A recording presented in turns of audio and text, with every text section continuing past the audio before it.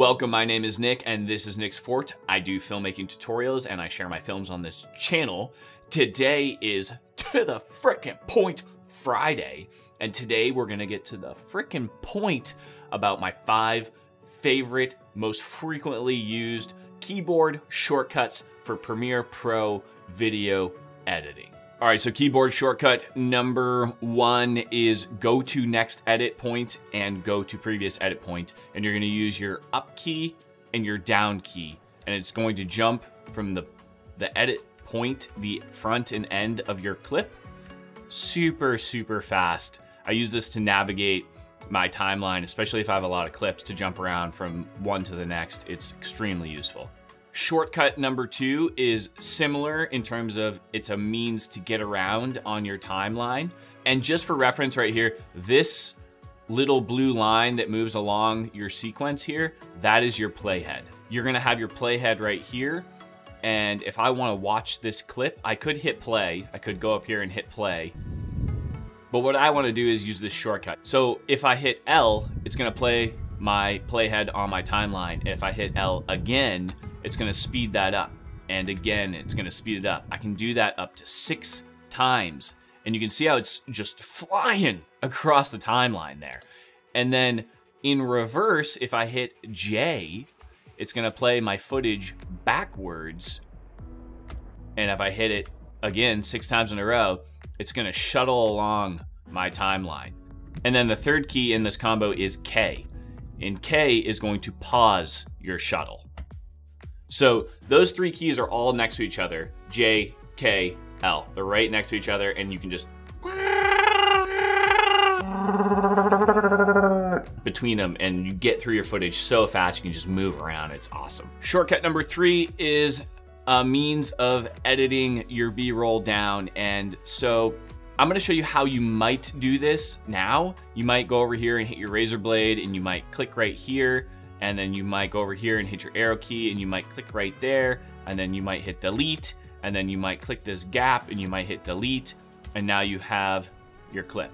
But what you're gonna do now is you're gonna scrub on your timeline to where you want your clip to start, and you can use the JKL Trick, and I'm gonna have it start right there, and then I'm gonna go ahead and hit the Q button. And when I hit the Q button, it's going to literally cut all of this entire clip off right here, and it's just gonna jump this all the way to the front. It's gonna do what we just did in one single keystroke.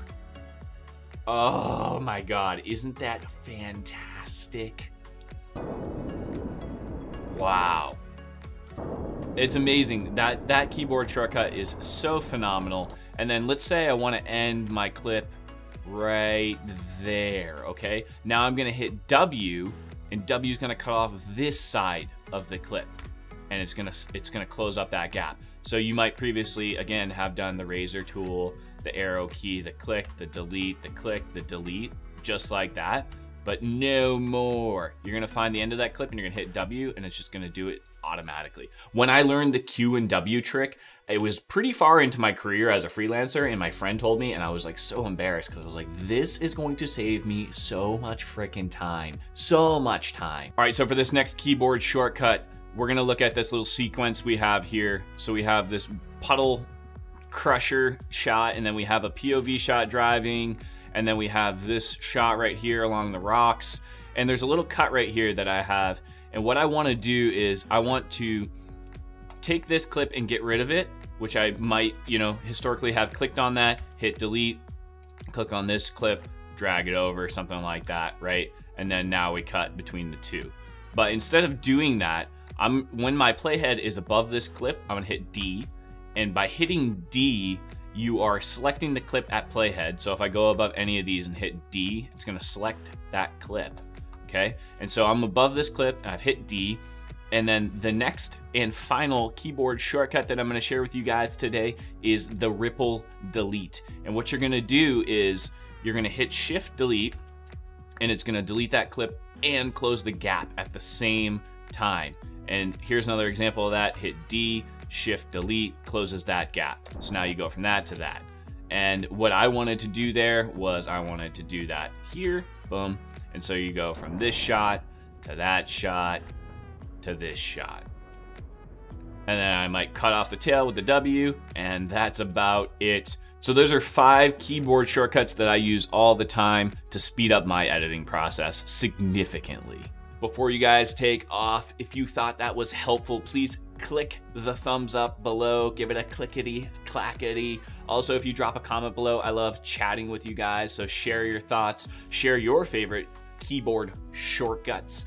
Also, if you aren't subscribed, you can subscribe below and pop on notifications. And if you dig this content and you like it and you think it's helpful, please share this with a friend. Say, hey, Nick's gonna help you. He's gonna teach you these things. Well, you don't have to say it, but just share it with a friend if you think it's gonna be helpful. And most importantly, have a good weekend. Get out there, film some stuff, and get creative, guys. Peace.